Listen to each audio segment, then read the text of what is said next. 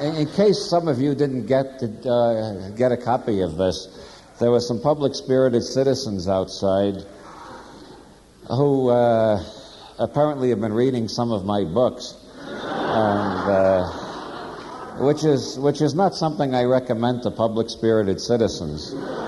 Public-spirited citizens should only read things that are easy for them to understand.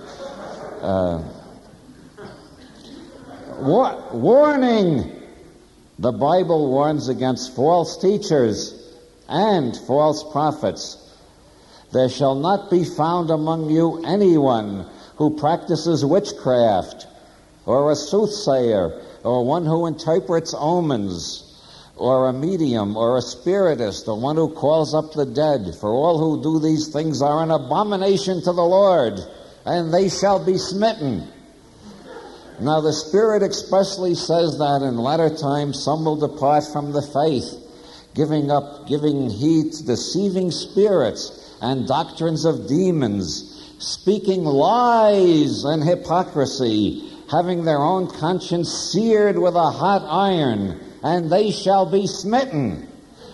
The coming of the lawless one is according to the works of Satan, with all power, signs, and lying wonders, and with all unrighteous deception among those who perish, because they did not receive the love of the truth.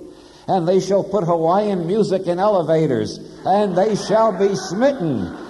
And they will not put ketchup in a decent bottle, but in a silly piece of plastic. And they shall be smitten. For this you know, that no fornicator, unclean person, nor covetous man who is an idolater has any inheritance in the kingdom of Christ and God. Let no one deceive you with empty words. Therefore do not be partakers with them. They shall be smitten also.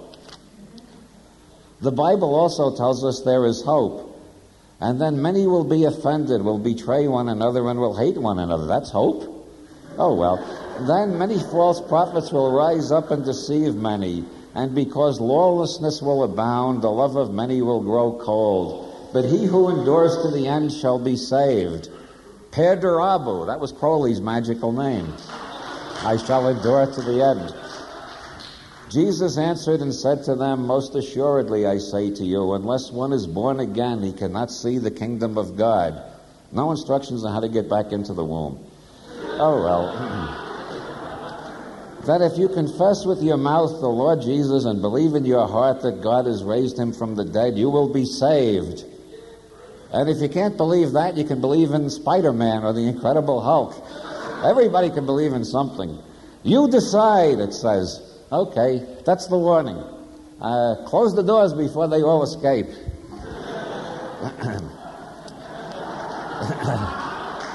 I'm really very flattered. It's not often that a writer of philosophical comedy manages to arouse that kind of reaction. I never try to reason with fundamentalists. There's an old Irish proverb, don't try to teach a pig to sing. It will just waste your time and annoy the pig. The Ayatollah Khomeini says, he's written a commentary on the Quran, which is required reading in the schools in Iran now, and he says that if a man sodomizes camels habitually, this is regrettable, but it is not legitimate grounds for divorce. Because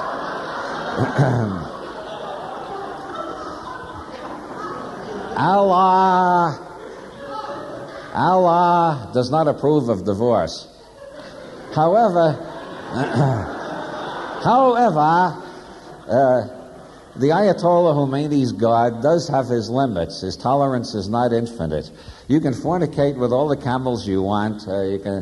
But the Ayatollah Khomeini's God does not approve of sodomizing your brother-in-law.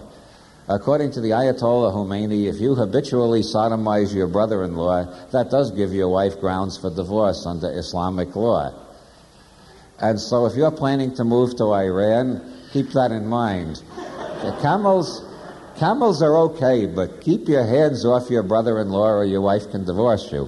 I don't know how the Ayatollah Khomeini got this insight into what God is thinking.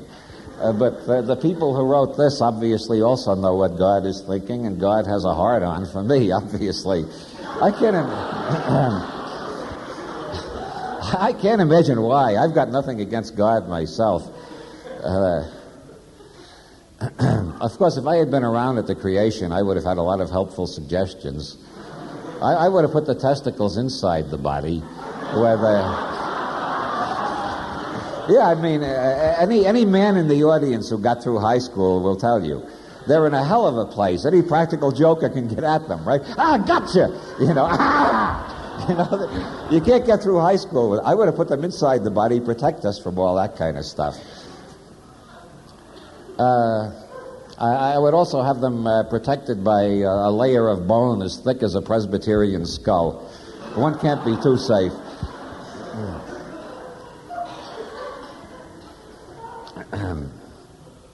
I would have arranged for all males to be born with vasectomies and acquire fertility only at the point at which they and some women think it's a good idea.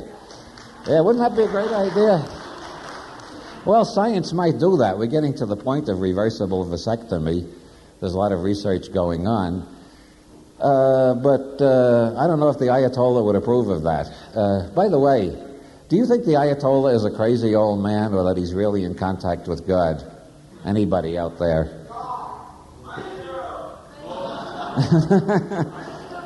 As usual, a disagreement of opinion. Let me point out that the Pope also claims to be in touch with God, and he says there is no legitimate grounds for divorce whatsoever. According to the Catholic Church, the Pope is infallible, and the Pope says no divorce on any grounds. So it doesn't matter how many camels a man sodomizes, his wife can't divorce him. She might catch something even worse than AIDS. I mean, God knows what camels have. I don't even like to think about it. I'm pretty weird, but as far as my fantasy life goes, is chickens. Camels? Jesus. But apparently they have a lot of guys sodomizing camels in Iran, or the Ayatollah wouldn't have had to write that commentary. It doesn't matter. It doesn't matter how many camels. You can bugger all the camels you want. Allah does not approve of divorce. Your wife is stuck with you. The Pope says she's stuck with you even if you sodomize your brother-in-law. The Pope goes even further than that. He says if you love your wife too much, that's as bad as adultery. Remember that? That was in the papers a short while ago. The Pope made that announcement. He knows all about marriage because he has lived in an all-male society all his life and he wears skirts. I don't know how. I don't quite understand men who like to wear skirts. I've got nothing against it. I'm a broad-minded man myself, as W.C. Fields said. I don't mind 7 aces in the deck, but when I've only dealt 3 of them to you, I like to know how the hell you got 4. But I don't mind guys going out in drag. But guys who habitually go out in drag and live in an all-male society and then make laws about how husbands and wives should relate to each other, I think they're going outside the area of their competence. If they made rules for the Castro in San Francisco, I'd say, okay, maybe they know what they're talking about. On the other hand, there's Andrea Dworkin. She, for years, has been proclaiming that sexual intercourse is terrible because it represents an exploitation of the woman by the man. You've heard that, haven't you? Andrea Dworkin. She's one of the leading spokes entities. I can't say spokesperson because that's human chauvinism, so I say spokes entity. She's one of the leading spokes entities for radical feminism, which has very little in common with mainstream feminism or common sense or anything like that. She has recently softened her position, so to speak. She's getting almost as liberal as the Pope. She says that sexual intercourse between men and women is not necessarily exploitative of the woman, as long as the man doesn't have an erection at the time. You think I'm making this up? I assure you. The Ayatollah exists, Andrea Dworkin exists, the Pope exists, and the people who wrote this exist. The world is full of people who know what's right for you and me. I don't know how they do it. I find it very hard to decide what's right for me, myself. I'm confused all the time, and yet there are these people who know what's right for every one of you. I don't know how they do it. But this is supposed to be a philosophical entertainment or a transformational entertainment or something like that. So it's time I got serious. Do you know that juries have the right to nullify the law? Very few people know that. Actually, that was what the Magna Carta was all about. The barons did not drag King John to Runnymede and put him on starvation rations and hold him prisoner and force him to sign that document just so that juries could ratify what the government has decided to do. The whole idea of Magna Carta was that juries could make up their own mind what laws they were willing to have imposed upon the English population. And this has been upheld repeatedly, as in the trial of William Penn in 1690, where William Penn was technically guilty of speaking in public. That was against the law at that time. If you had unpopular religious opinions, you couldn't speak in public. The jury refused to convict him, and the judge ordered the jury locked up until they would convict him. And the jury kept being brought back to court every day from the Tower of London, where they were locked up, and they said, we still find the defendant innocent, until it became the biggest controversy in London, and finally the judge admitted the jury did have that right. The United States Supreme Court upheld that right, too, in the 1890s in a celebrated case. They ruled that the jury has the right to nullify the law, that the purpose of the jury system is that 12 people selected at random can speak for the whole community about what laws they want imposed on them. The Supreme Court also ruled that the judge doesn't have to tell that to the jury. Well, they're judges themselves. You know what a judge is? A judge is a law student who marks his own examination papers. Just like the Pope is a theology student who marks his own examination papers. The Pope was declared infallible by the Council of Cardinals. There's not one Catholic in a million who can tell you when the Council of Cardinals became infallible. If the Council of Cardinals is not infallible, they might have been wrong when they said the Pope was infallible. So to prove the Pope is infallible, you got to prove the Council of Cardinals is infallible. And to prove the Council of Cardinals is infallible, you got to prove the people who select the people who get on the Council of Cardinals is infallible. You turn into an infinite regress that way. It's the same thing with judges. Judges are not infallible. Infallible human beings have not been found yet, and you have the right to your own conscience. If you're ever called up for jury duty, you can decide for yourself. You don't have to follow the judge's instructions. Okay, that's the end of the serious part of the night. But just remember that if you're on a jury and somebody is charged with possession of some consciousness-altering substance, if you're in favor of people changing their consciousness, you don't have to believe it when the judge says he committed a crime, therefore you must find him guilty. You can judge by your own conscience.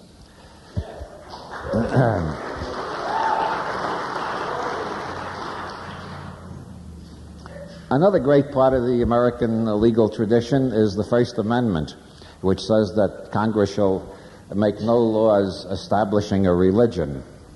This is known as the iron wall of separation between church and state, and it has been interpreted consistently to mean that the government can't interfere in religion, which means that everybody in this country has the right to practice whatever religion they like, or not to practice any religion at all. And as a matter of fact, that was so clearly understood at the birth of the Republic. Am I getting serious again? That in the Treaty with Tripoli in 1796, the Treaty with Tripoli contained the words, "Since the United States is in no sense of the words a Christian nation." That actually appears in the Treaty with Tripoli. That was written by John Adams, who was vice president. It was passed by the Senate, and it was signed by George Washington, who was president, with no dissenting voice. They all understood that the United States was not a Christian country. So when you hear people like Jerry Falwell or Ronald Reagan telling you this is a Christian country, they are not only insulting and denigrating all the Jews, Buddhists, Taoists, atheists, agnostics, Muslims, and other non-Christian Americans, but they are denying the whole constitutional tradition. This is not a Christian country. You have the right to your own religion. On a more solemn note, I would like to add a P.S. to that. Jerry Falwell can kiss my dick.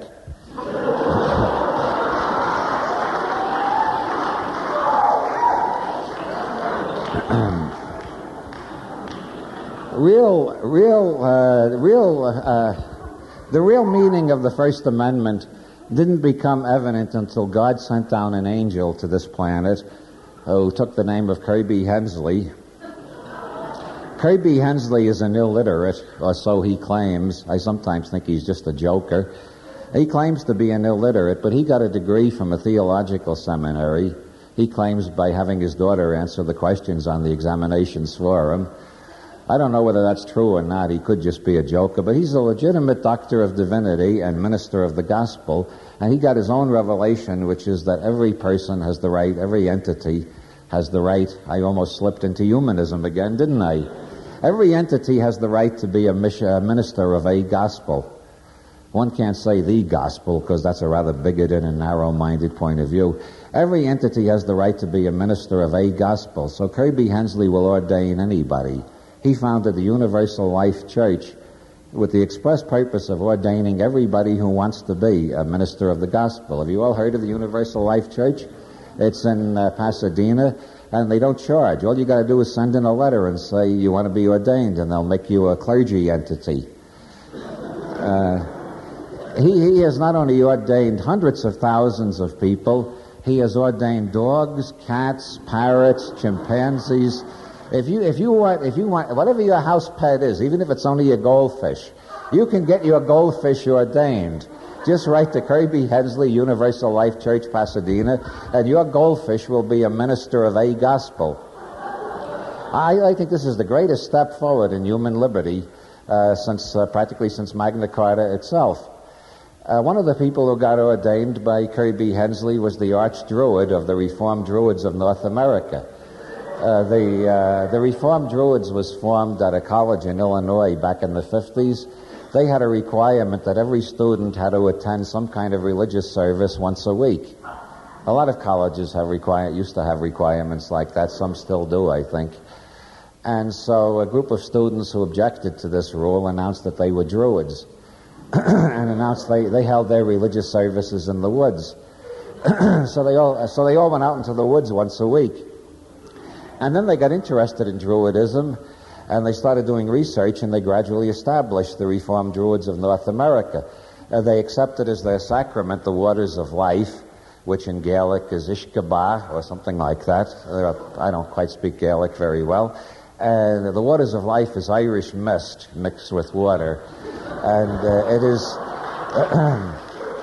it is a very groovy sacrament, especially in the more reformed of the Reformed groves, because they're supplementing it with cannabis these days, which makes for an even higher sacrament. After a while, some of the Archdruids really became important Gaelic scholars after they got their degrees. One of the Archdruids wrote a book called Real Magic, and Isaac Bonwitz I'm referring to. He was the first... Bonwitz fans? Yes. He was the first entity ever to graduate from the University of California with a degree in magic. And he is Archdruid of his own Druidic grove, and he's ordained by Kirby Hensley too. I split off from I was a member of the Reformed Druids for a while, but I decided I couldn't accept their basic teaching, which is nature is good. So I formed the Reformed Non-Aristotelian Druids of North America, RNA DNA. And our teaching is nature seems good.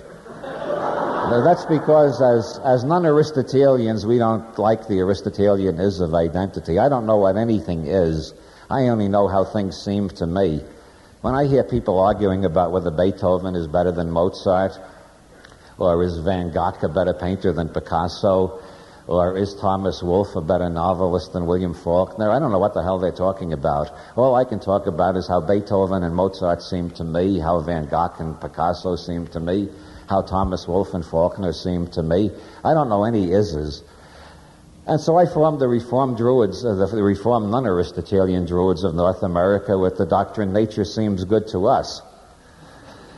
which is a non-Aristotelian position. And we started out with only 3 members, and in only 15 years we have more than tripled our membership. I never got ordained by Kirby Hensley because there was a group in Chicago that were doing ordinations too called the Missionaries of the New Truth. And I knew their address, and I didn't know Kirby Hensley, so I had them ordain me, and I'm still an ordained missionary of the New Truth. Although I don't often brag about it because the bishop got busted shortly thereafter for manufacturing acid in his bathroom. But I think he was led by a Holy Spirit. Why else would he ordain me?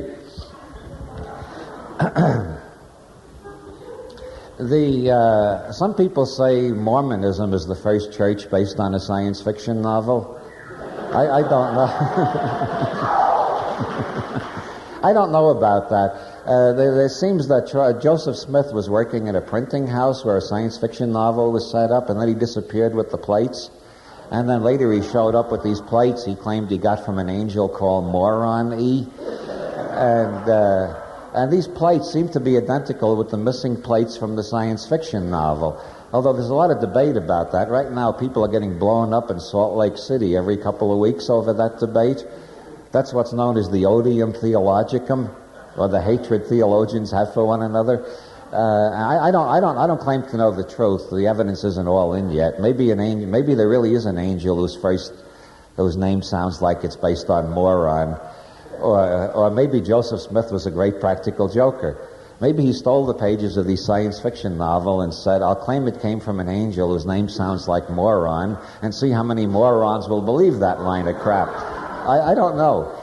I don't claim to, but the first religion definitely, unambiguously, and admittedly based on a science fiction novel is the Church of All Worlds. Any members here? Ah, good. We got a nest in Boulder, too. The Church of All Worlds was formed in St. Louis in the early 60s, and it was based on Robert Heinlein's novel, Stranger in a Strange Land. It was started by a psychiatric social worker named Tim Zell, who decided that even though this religion came from a science fiction novel, it was worth having a church based on it because it made as much sense, not as much sense, he felt it made more sense than any religion he had ever heard of before. So if people are willing to base their religion on the legends of the ancient Jews, or on what the people on hallucinogenic mushrooms in India were thinking 3,000 years ago, why not base a religion on a science fiction novel? As a matter of fact, it's a damn good science fiction novel. And so they formed the Church of All Worlds, which is the only religion on this planet based on a Martian framework. Heinlein in the novel tried to imagine what kind of religions the Martians would invent. And of course, since water is very scarce on Mars, the major ritual of this religion is sharing water. And the members of the Church of All Worlds are called Water Brothers and Water Sisters.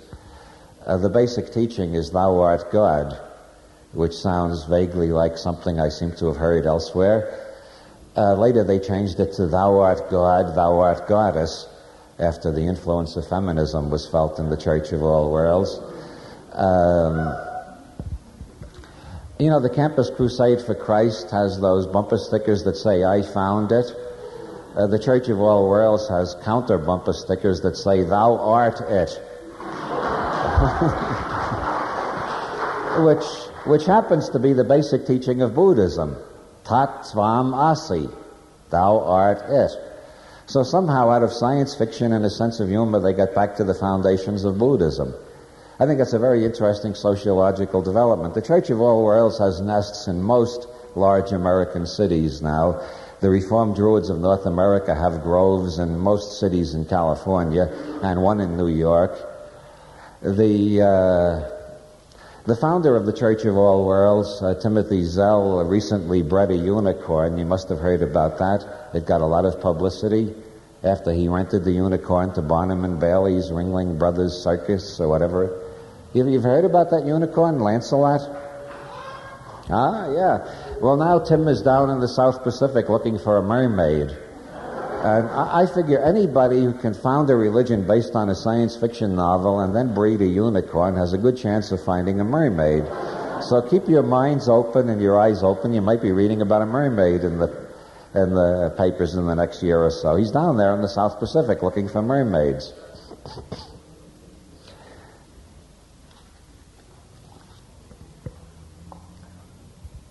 Another religion founded in the early 60s was the John... by the way, I'm a water brother myself. I was initiated into the Church of All Worlds. I'm a bit of a connoisseur of religions. I believe you should try them all, and then invent your own. Another religion founded around that time is the John Dillinger Died for You Society, which was... this was created in Austin, Texas. The damnedest things come out of Texas. This was actually founded on the campus of the University of Texas, and it's based on the belief that John Dillinger died for us, as the name suggests. Dillinger represents the independent American spirit and free enterprise, and he showed that even in hard times, even during a depression, you don't have to wait for government handouts. You can solve your own economic problems with your own ingenuity. They call him St. John the Martyr, and they have a lot of sayings of his are treasured in the John Dillinger Died for You Society. Lie down on the floor and keep calm. He said that to many bank presidents, vice presidents, tellers, and others, and it is very good advice.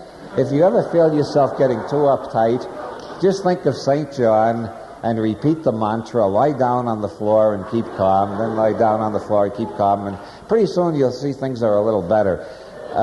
Another of the wonderful sayings of St. John the Martyr is, you can get more with a simple prayer and a Thompson submachine gun than you can get with a simple prayer alone. I think that's the foundation of American foreign policy.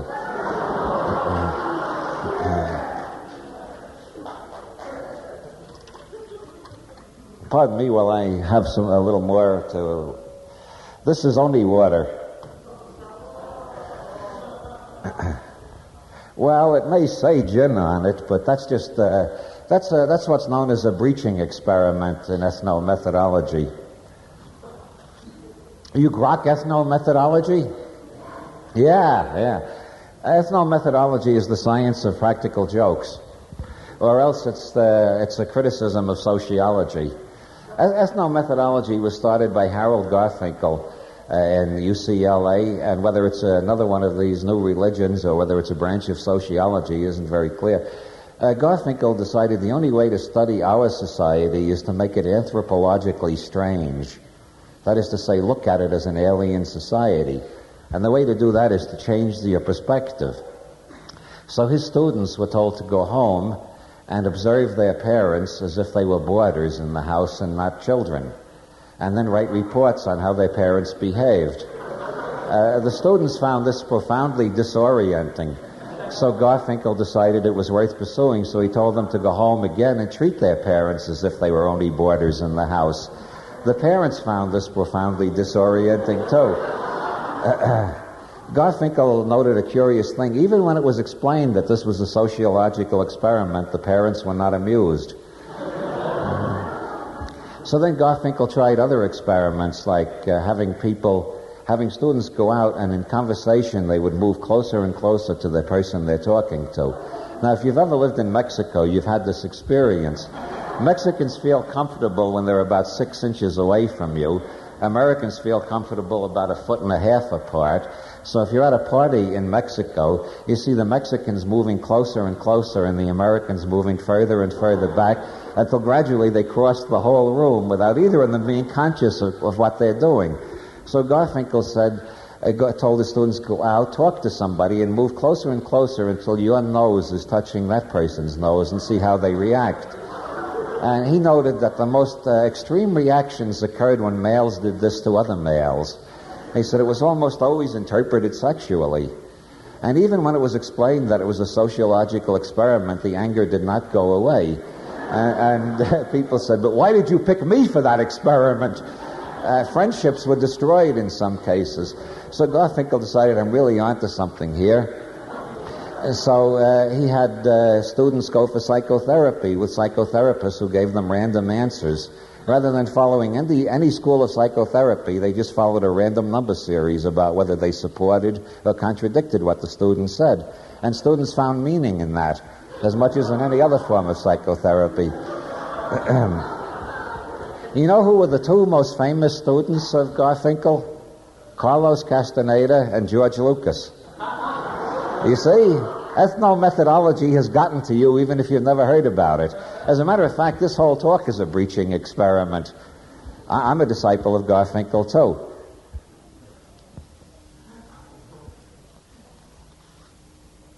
It was in 1968 that Timothy Leary made the decisive turning point, brought all this to fruition. He wrote, that was when he was the head of the League for Spiritual Discovery, which by some strange coincidence had the initials LSD. The League for Spiritual Discovery was devoted to raising consciousness on a planetary scale. And one of the first publications they put out was a pamphlet by Leary called Start Your Own Religion. And it was based on the idea that humanity will always be in a mess as long as we're looking for others to tell us what we should do. And so everybody should become the priest. Every man should be the priest of his own religion. Every woman should be the priestess of her own religion. Every home should be a shrine. And we should all be in the God business, or the goddess business, as you will. And that's it. After the Reformed Druids and the John Dillinger Society and the Church of All Worlds, the country was ready for that, so it really caught on. And so a lot of new religions cropped up, and I think it's one of the most interesting developments that's happened since the 60s. For instance, Antero Ali, who put on that magnificent mime show at the beginning of this, founded the Church of Fred Mertz, Bodhisattva. We got some here. The Church of Fred Mertz, Bodhisattva, is based on the notion that Fred Mertz on the I Love Lucy show is a bodhisattva, and that this whole show is actually an attempt to enlighten the planet. And if you're in the proper state of mind, you will find the profundities in everything Fred says. Some people think is this a breaching experiment? Is this in the Garfinkel tradition, or is it a way to enlightenment? Well, it depends on, if you look at I Love Lucy reruns in the proper frame of mind, you'll find Fred is really saying profound things. Like sometimes he's like Nasruddin. One show, Fred says, I don't understand women at all. And I thought, what a confession of the intellectual bankruptcy of patriarchy, the whole patriarchal system. Fred says, I don't know what the heck is going on around here. No Buddhist, Vedantist, or Taoist has ever given a clearer description of the mystical experience than that.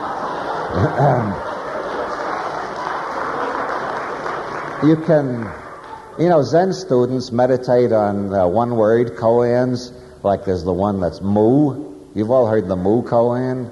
Does a dog have the Buddha nature? And the answer is mu, which means negation or nothing or no in Chinese. There are a lot of one-word koans in Mertz, like, huh? Or, what? And you can, and you can meditate on these, and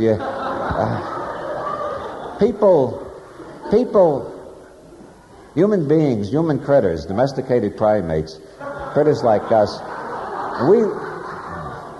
we live. No, stop laughing. This is one of the important parts. We live in our myths. We only endure our realities. Now, when I was in New Jersey at the beginning of this tour, I met a lawyer who seemed to me even New Jersey gets it. This is a lively audience. How about Brooklyn? Can I get a round of applause for Brooklyn? Hey, Bakersfield.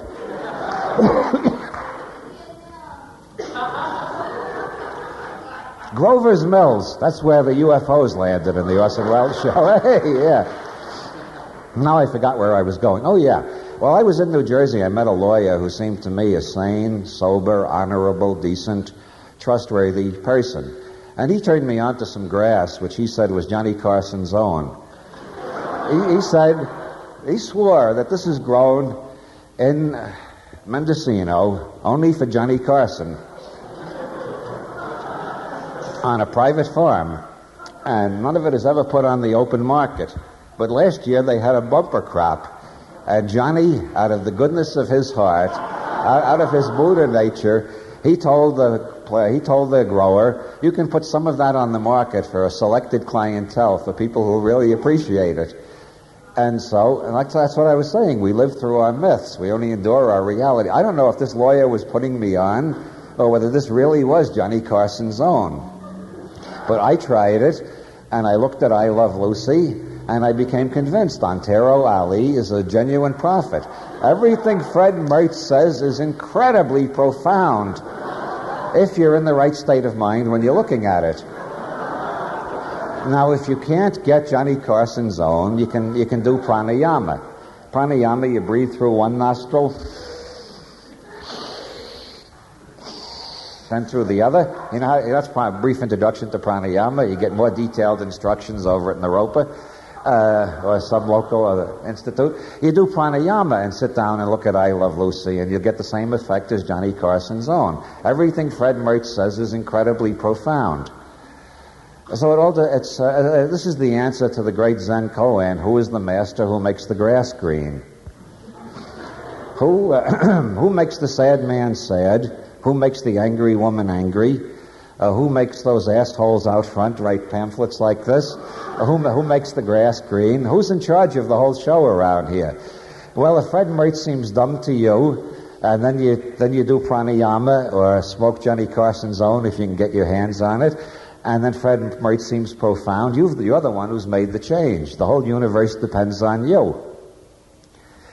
Which brings me to another religion that I played a role in founding, the Discordian Society.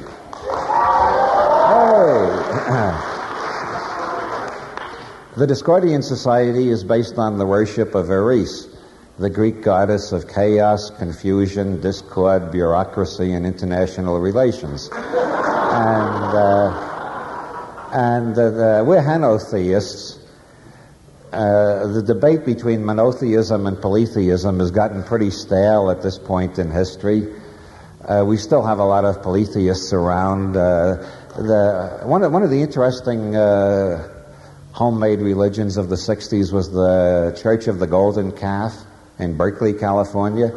They carried around a golden calf, and they would go to street meetings by the Campus Crusade for Christ, and they would bow down and worship the golden calf, and then hand out leaflets denouncing monotheistic bigotry. Well, I think that got a bit corny, and I'm neither on the side of the polytheists nor the monotheists. We take a middle path in the Discordian Society, which you'll find in your dictionary: henotheism. Henotheism is the belief that there are infinitely many gods, but you have the right to pick one for yourself that you like best, or you decide is most important. Just like there are many, many composers, and I pick Beethoven as my favorite, but I don't go around saying Beethoven is better than Mozart. I just say Beethoven seems better than Mozart to me, most of the time. There are times I'm just in the mood for Mozart. And it's the same with Eris. I accept her as the chick what done it all. Most of it. That's the official title in the Discordian Society. Most of the time. Other times, I can see that parts of the universe look like maybe Loki or Coyote had something to do with them. Or some of them look a little bit like Shiva may have been active there. But mostly it looks like the work of Eris. Because what I see, when I look around, what I see most of is chaos, discord, confusion, bureaucracy, and international relations. And since she's in charge of all five of them, it's obvious that she is the most active divinity on the planet at this time. And these are the 5 stages of chaos. First, there's simple chaos. Then there's discord, in which people start arguing about whether they can find a pattern in the chaos or not. And one group says, yes, we found the pattern. There is one mind behind all things. And others say, no, the one mind is not behind all things, it's above all things, and it's male, and it acts like an oriental despot, and it wants us to worship it. And another gang says, no, there are 3 minds, the Father, the Son, and the Holy Ghost. And then somebody else says, no, there are 9 of them, and they're the 9 muses. And so then you get discord, trying to find a pattern in the chaos. Then you get confusion when philosophers come along and try to decide which of these visions are more true than the other. Is it one mind or many minds or no mind? The Chinese think it's no mind, Wu Xin, no mind. That makes sense to me, because what's behind all minds is the class of all minds. That's obvious mathematically, and the class of all minds is not a mind. For the same reason, the class of all pianos is not a piano. And so Wu Xin makes sense to me, part of the time. On the other hand, once you get to philosophy and confusion, arguing about which metaphors are best, the next thing is that you got to set up a bureaucracy to organize society according to whichever metaphor the philosophers or governors have decided is best. And bureaucracy inevitably collides with other bureaucracies, and thus we get international relations, which is the high. You see, all of these are different stages of chaos. The Pentagon is a holy shrine to the Discordian society because it shows the steady escalation of chaos until you reach the level of bureaucracy, which looks like the opposite of chaos, but is actually the highest form of chaos until you get to international relations, which is an even higher form of chaos. There is a story about a general who kept moving his desk, and nobody objected because they're all eccentric in the Pentagon. Just look at the United States military policy, and you see that. Nobody objected until he moved his desk out into the hall, and then they started worrying about him. And then he kept moving his desk down the hall, and finally he moved it into the men's room. And at this point, they appointed a committee to decide what to do about him, and the committee appointed a fact-finding committee to make recommendations, and the fact-finding committee appointed a research committee to make recommendations to the fact-finding committee, and after several months, the committee of the first part reported to the committee of the second part, which reported to the committee of the whole, and the committee of the whole came to the conclusion the thing to do was to send a psychiatrist into the men's room and ask him why he had his desk in the men's room. So they got an army psychiatrist to go into the men's room, and he's sitting there at the desk, busy working. And the psychiatrist says, "Pardon me, would you mind telling me why you've moved your desk into the men's room?" He said, "Not at all. It's the only place in the building where people know what they're doing, do it, and get the hell out."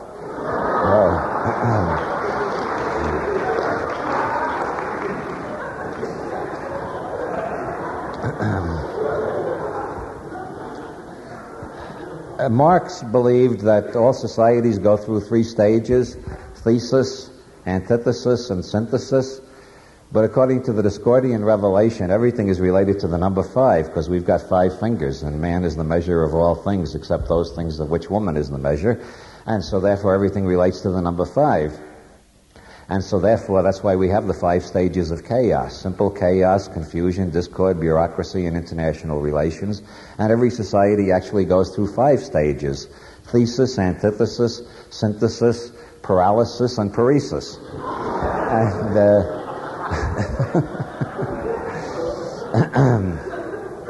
I was on a radio show in Edmonton, Alberta, last year. We could even get applause for Alberta. That's pretty good. And there was a teacher up there, was recently fired from his job for teaching. He was a civics teacher in a high school up there. He was fired for teaching his students that there's a Jewish conspiracy that runs the world. And they have a law in Canada against inciting hatred against any specific group.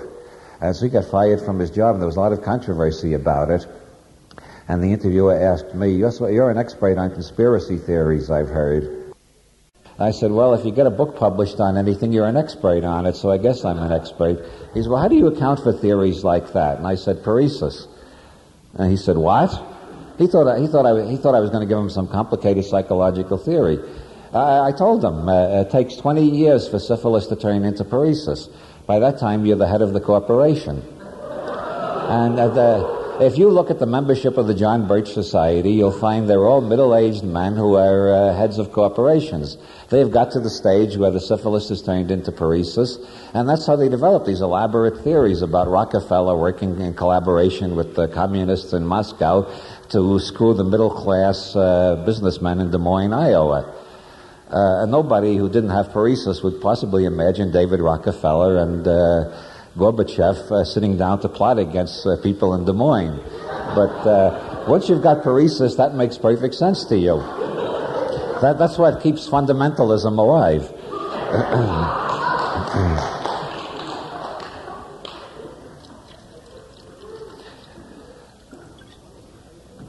One of the major tasks of the Discordian Society is to make every man, woman, and child on the planet a pope. We've decided that Kirby Hensley did not go far enough in trying to make everybody a clergy entity. We want to make everybody a pope. And so we've been distributing pope cards for nearly 20 years now. And if you buy my book, Illuminatus, you'll find a pope card in there. You can cut it out and put it in your wallet and purse, and that makes you a pope. If you don't want to read all the way through Illuminatus, you can buy the Discordian Bible, Principia Discordia, from Lumpanics Unlimited, and cut out the Pope card in there. The Pope card has also been reproduced in Margot Adler's book, Drawing Down the Moon, which is a study of contemporary goddess-oriented religions. And she has a whole chapter on Discordianism and includes a Pope card, so you can cut that one out. Between the Pope cards distributed by Discordian missionaries and the Pope cards that got distributed through the circulation of those books, over 500,000 popes were created. And then the Vatican recently announced that bishops can give indulgences over television. They never were allowed to do that before. An indulgence is a big thing if you're a Catholic. It means you spend less time in purgatory. And believe me, you don't want to go to purgatory. It's almost as bad as Passaic, New Jersey. So now bishops can give indulgences over television. Of course, there's some debate about this. In most countries in Europe, you have to pay a license for your TV set. And the question is, if you haven't paid your license fee, is the indulgence valid? Or if you make a videotape of the indulgence and play it for your friends, is it transferable? Or if you keep playing the videotape over and over, do you get perpetual indulgence? That's another interesting religion that cropped up recently. The Sisters of Perpetual Indulgence. That's a group of transvestites in San Francisco who go around dressed as nuns. And I keep hoping they'll make a visit to Ireland sometime, because Ireland badly needs to see them.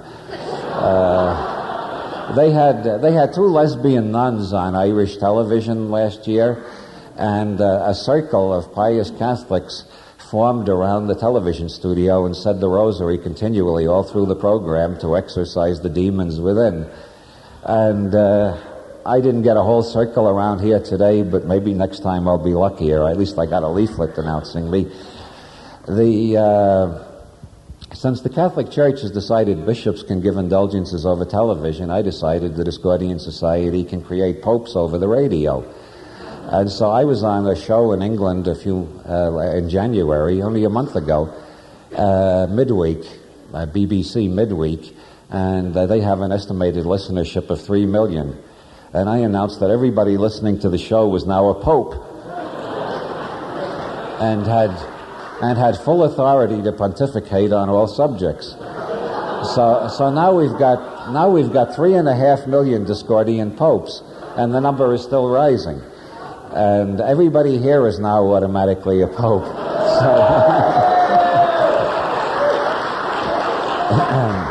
And you're all just as infallible as those nudniks out in the street there.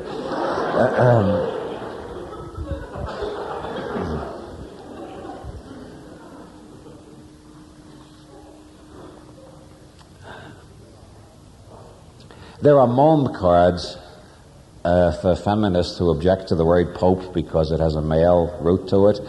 And you can get a mome card by getting in contact with the Wiccan Discordians in Palo Alto, California, if you can find them. And this card says you're a genuine and authorized mome instead of a pope, if you want that. We've sent the pope card. We sent the pope card to the anti-pope in southern France, thereby making him an authentic Hofstadter strange loop. He's both the pope and an anti-pope at the same time. We also sent one to the gent in Rome who thinks he's the only pope. So now he's two popes, a Catholic pope and a Discordian pope. But that isn't the first time we have moved in on Catholic turf. Back under John the 23rd, who must have been a Discordian with a number like that, under John the 23rd, they threw out some 300 saints they admitted were mythical and didn't belong in the Catholic Church, including Santa Claus.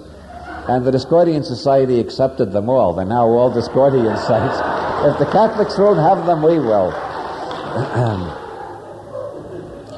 I was recently in Des Moines, Iowa, just before I came here, and I found another new church that has just appeared. It's called the Church of the Unconvinced. And their first activity is to open a bookstore called Visions, which has flotation tanks. They have 2 flotation tanks and a lot of books on mysticism and Kabbalah. And so you can either read books to give you visions, or you can go downstairs and float in the tank and have visions. And their second activity was to bring me to Des Moines, which I thought was rather nice. And so that's all I know about the Church of the Unconvinced. They never explained their dogmas to me, if they have dogmas. Yes?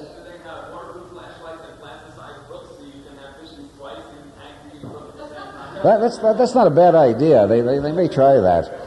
The Discordian Society, maybe they don't have dogmas. The Discordian Society doesn't have dogmas. We have catmas. A dogma is something declared by a single pope of a single, where there's only one pope. Where you've got 3.5 million popes, you can't have dogmas, so we've got catmas instead. So every Discordian is entirely infallible, but only about what's going on in his or her own nervous system. And that's what a catma is. I think one of the most... then there's the Java Crucians. The Java Crucians... have you seen their ads? A coffee break in eternity? I don't know whether they're a new religion or not. They claim they're not. They say not a religious organization. But the Java Crucian revelation is that if the first thing in the morning you get up and make a pot of coffee, if you raise the coffee and face the rising sun, just like a Freemason, just like a lot of occult groups, you face the rising sun, raise the coffee to your lips and take a sip, and then put it down, and then you say profoundly, God! I needed that. You will then be in a state of mind to deal with all the problems of the day.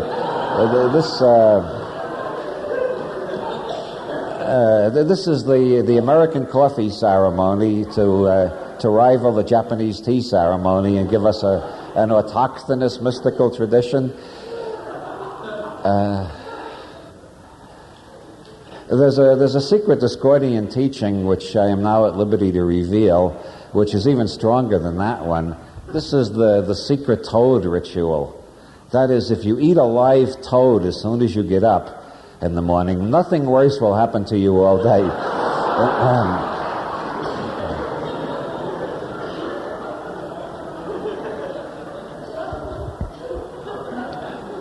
Now there's the Church of the Subgenius,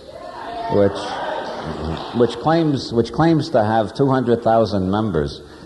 I don't know whether they're exaggerating or not, but I saw an issue of the LA Weekly recently where they had a monster convention in Los Angeles, and it said 30,000 monsters attended.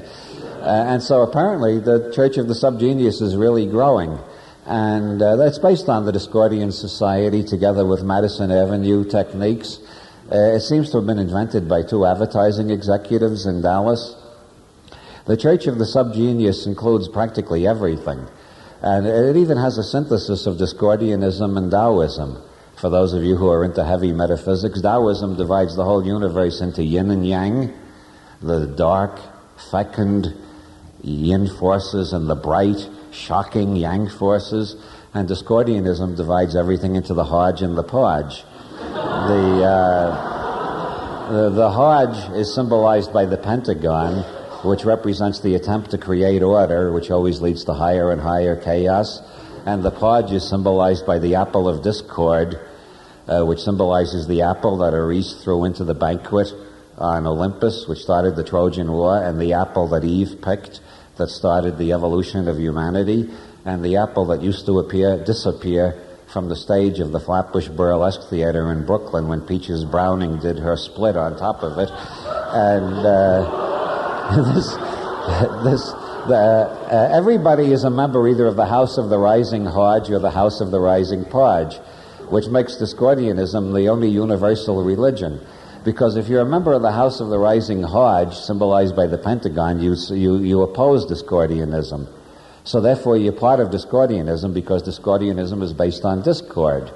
Ergo, those people out there protesting against me are part of the Discordian Church because they're protesting against the Discordian revelation. They are popes of the House of the Rising Hodge. Those who, on the other hand, who accept the Discordian revelation are popes of the House of the Rising Podge. In either case, the two balances out. You have no Hodge without Podge and no Podge without Hodge. The Church of the Subgenius has improved on this by looking into Gestalt therapy. And Gestalt therapy points out that wherever you see a figure, there's always a ground behind it, right? Some of you have been to Esalen, right? There's always a figure-ground relationship. Well, what is the ground? Nobody knows what the ground is. Well, Buddha said 2,500 years ago, the ground is nothing, right? Anybody? Yeah, that's the Buddhist teaching. The ground is nothing, no thing.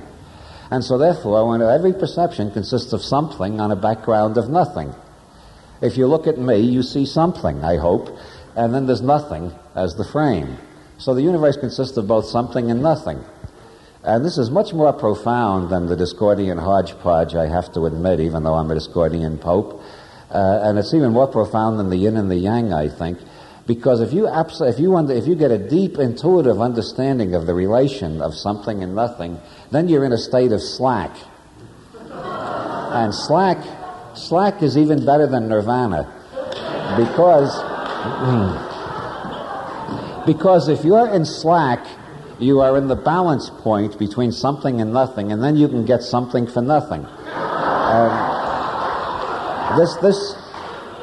This was revealed to J.R. Bob Dobbs, the founder of the Church of the Subgenius, by L. Ron Hubbard on an elevator in Palm Beach, Florida in 1957. J.R. Bob Dobbs was only a humble aluminum siding salesman at that time, but it just took one meeting with L. Ron Hubbard, and he learned the secret of power and how to stand on the balance between something and nothing and get something for nothing. And he founded the Church of the Subgenius, and now he's one of the richest men in the world, but he still acts like a regular fella. Of course, it's very hard to see Bob these days because he's reached such a tremendous level of spiritual elevation that most people who've met him can't even remember the experience. It's like a UFO contact. There's total or partial amnesia, conjunctivitis and eye strain, nervous symptoms. Sometimes it requires hospitalization. And almost inevitably, you're persecuted by the men in black afterwards. The men in black are agents of the conspiracy. The conspiracy is all the groups that's trying to stamp out the Church of the Subgenius. It consists of all the other religions in the world, the Rockefellers, the OPEC nations, and the people who put Hawaiian music in elevators, and all other evil and sinister forces like that. So if you've met Bob, they'll send the men in black around to persecute you. Don't be afraid. The men in black will come to your door pretending to be Jehovah's Witnesses, and they will try to get into your house. The thing to do is greet them in a friendly way and say, we're glad to see you. This is a Satanist temple. We were looking for subjects for a sacrifice, and we're glad you've arrived. This will absolutely guarantee you will never be bothered by Jehovah's Witnesses again. They send a report back to Kingdom Hall with your address on it, and nobody ever goes there again. It really works. This is not a put-on. It really works. They believe in that sort of stuff.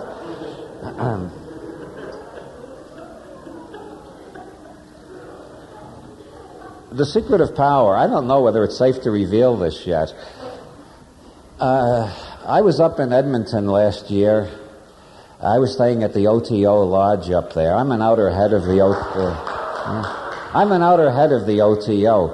When Carl Germer died, he was the last universally recognized outer head of the Ordo Templi Orientis. When he died, he hadn't appointed a successor, so 4 people appointed themselves, announcing they had been appointed on the astral plane by Aleister Crowley. They skipped over Germer, went back behind Germer to Crowley, and they each announced, Crowley appointed me on the astral plane. Now, it's very hard to get evidence about what's happening on the astral plane that's universally cited. So you had 4 outer heads of the OTO for a long time, until a group in London, a group of OTO members in London, read the Principia Discordia and got converted to Discordianism. So they decided to combine Discordianism with Thelema, which is the religion of the OTO. Thelema is based on Crowley's revelation, do what thou wilt shall be the hole in the floor, or something like that.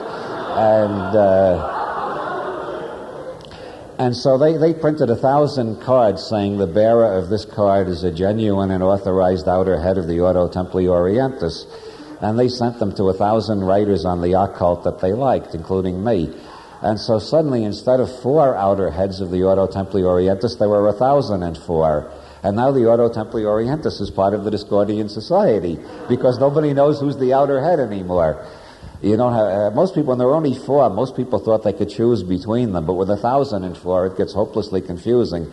And most people decided to appoint themselves the outer head of the Ordo Templi Orientis and not bother with looking for outer heads, which I think is a good idea. Anyway, I was up in Edmonton staying at the OTO Lodge,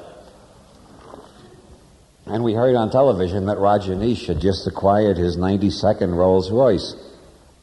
And as some of you know, 93 is the number of the new Aeon, according to the Kabbalah of Aleister Crowley, the main philosopher of the OTO. And I said, hey, Rajneesh will soon have his 93rd Rolls Royce. Let's make him an outer head of the Ordo Templi Orientis too when he gets his 93rd Rolls Royce. So they agreed, and they printed up a certificate making Rajneesh an outer head of the Ordo Templi Orientis, and they were going to send it to him as soon as he got his 93rd Rolls Royce.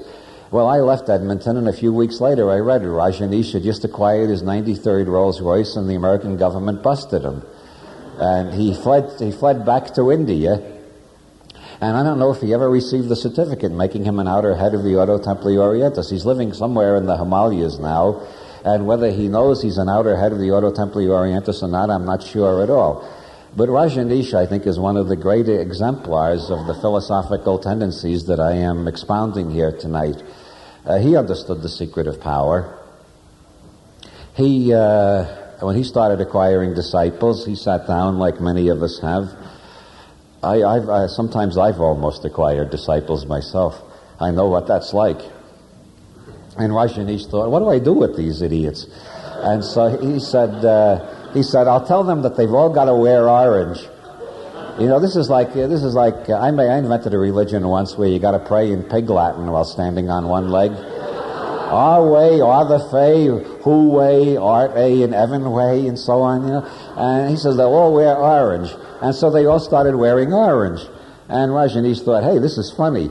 So then after a while, he came out of his the hut where he had his current Shakti. He kept charging out and said, orange is out. You've all got to wear crimson now. So they all had to throw away their orange clothes and buy crimson clothes. And by then Rajneesh had figured out exactly and totally. He'd reached full philosophical illumination on the question of disciplehood. He knew just what disciples were and what they're good for. So he said, go out and get Rolls Royces for me. So they started bringing in Rolls Royces one after another, and he got up to 92 Rolls Royces. Then when he got to the Crowley in 93, the ceiling fell in for some reason. He didn't fully understand the secret of power, but at least he knew what a disciple is. A disciple is an asshole looking for a human being to attach itself to.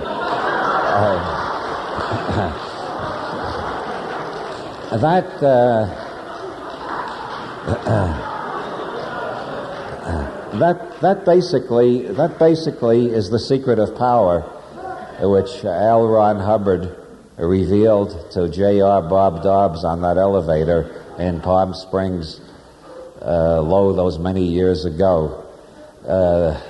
By the way, do you know that God spelled backwards is dog, but Bob spelled backwards is still Bob?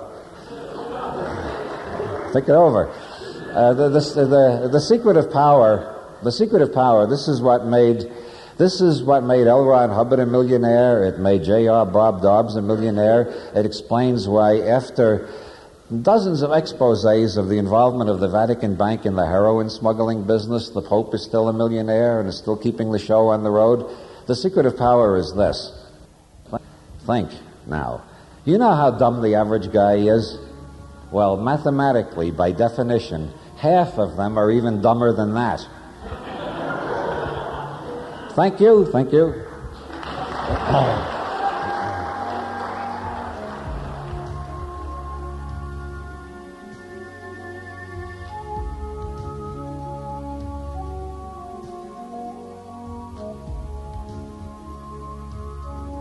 For additional copies of this recording, or to receive a complete catalog listing of transformational audio tapes, call Sounds True at 1-800-835-2246, extension 275, or write 1825 Pearl Street, Boulder, Colorado, 80302.